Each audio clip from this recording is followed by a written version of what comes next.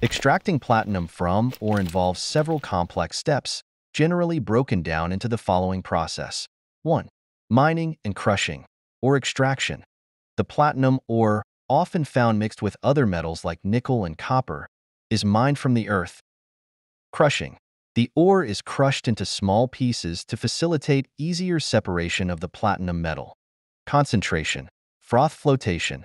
The crushed ore is mixed with water and chemicals to create a slurry.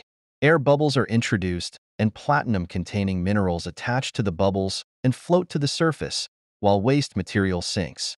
This concentrates the platinum. Smelting.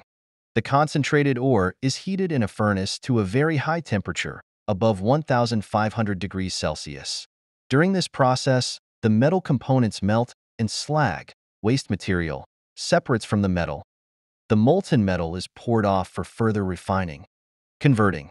The metal mixture is further refined by blowing air through it to remove impurities, such as iron and sulfur, which form slag and are separated. Leaching and refining. Aqua regia leaching. Platinum is dissolved using a mixture of hydrochloric acid and nitric acid, aqua regia. This dissolves the platinum while leaving other metals relatively untouched. Precipitation. Platinum is precipitated from the solution by adding a reducing agent like ammonium chloride. The platinum forms a solid powder. Final refining.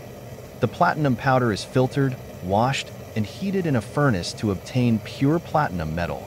Other methods like electrolytic refining can be used to achieve higher purity.